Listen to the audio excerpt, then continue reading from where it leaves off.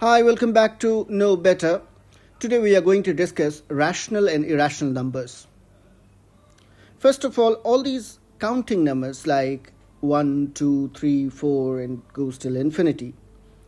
And the negative numbers of it like -1, -2, -3, -4 and it goes till infinity again, including the number 0. They together are called integers.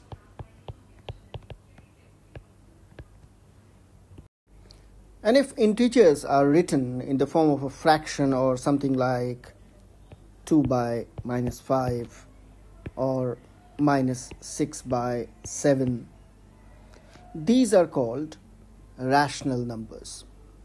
Now there is a catch. Rational number can be written in the form of p by q. Now these p and q are nothing but integers, but we have to make sure that q should not be equal to 0.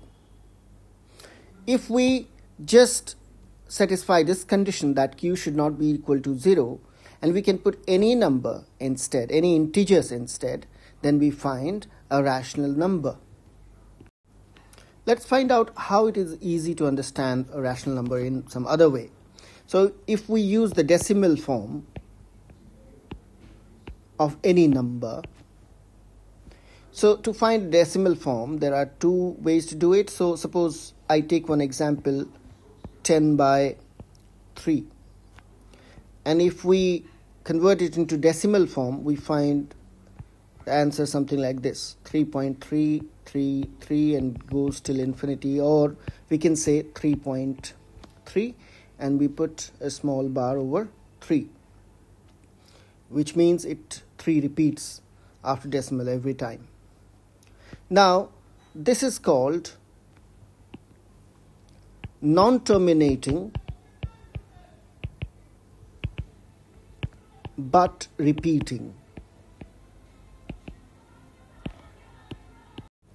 That is the number after the decimal, like 3 we have here.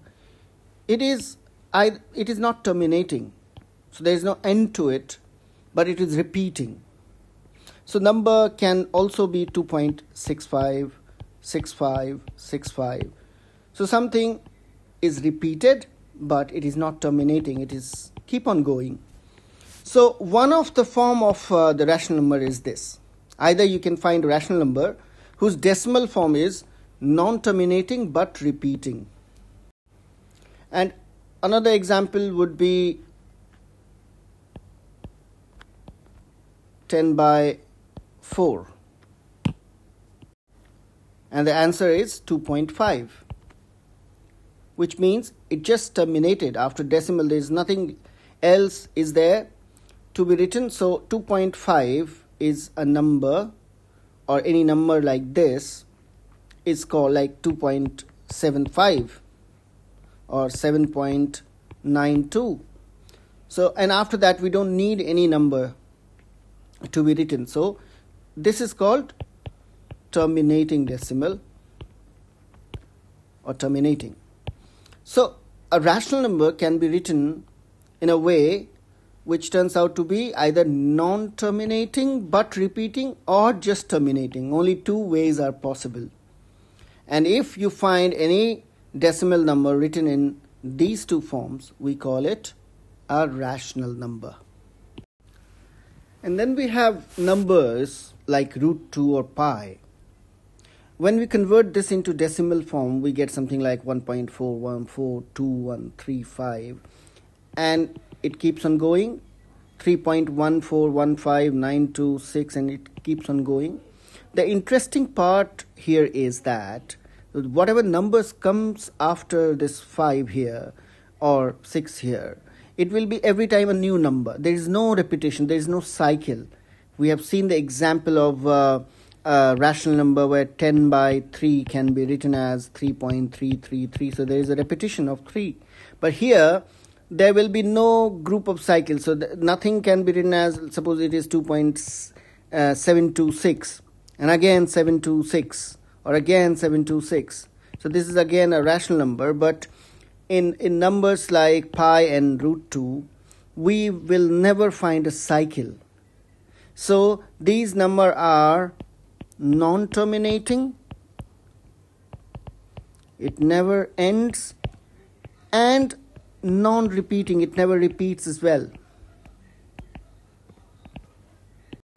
And if you find any number like that, then we call these numbers as irrational numbers. So number can be like 1.10, 100, 1000. It is also not repeating.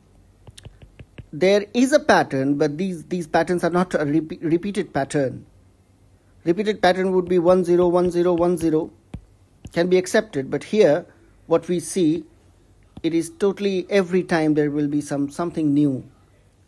So an irrational number, when written in the decimal form, will have no repetition, there is no cycle made, or it is not terminating as well. So only this property, if we find this property in any number or any decimal form, we call these numbers as irrational numbers.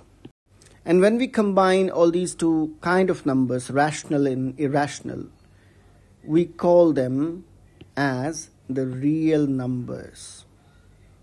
So real number family is a bigger family which includes both rational numbers and irrational numbers, and examples are given here.